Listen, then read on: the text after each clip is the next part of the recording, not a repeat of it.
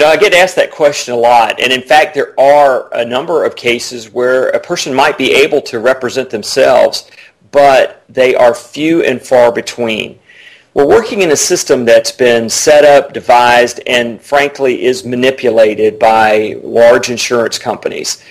They know how the system works.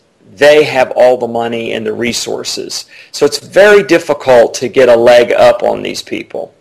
The advantage obviously would be the same advantage you would have when you hire anybody to act as an expert for you in a case or any situation where you're trying to get a task accomplished. Let me give you an example. One time I had a computer program that I thought I could do myself. It seemed pretty simple. I did a lot of research on it. And boy, when I got into that thing, it was a mess. So I ended up doing what I should have done from the beginning, is have somebody who knew how these things work take care of it. And it was very simple for them.